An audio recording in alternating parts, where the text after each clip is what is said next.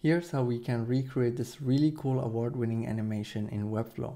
We start by adding a div block. We call it long section. It has a width of 100% and a height of 400 VH with a position of relative. Inside of that, we add another div block. We call it sticky container. This is going to be the sticky div block with a top position of 0. Inside of it, we are going to add a text block. The text is going to be in black except for the word that you want to hide. That one we want to wrap it in a span and give it the same text color as the background with a higher z-index than the rest.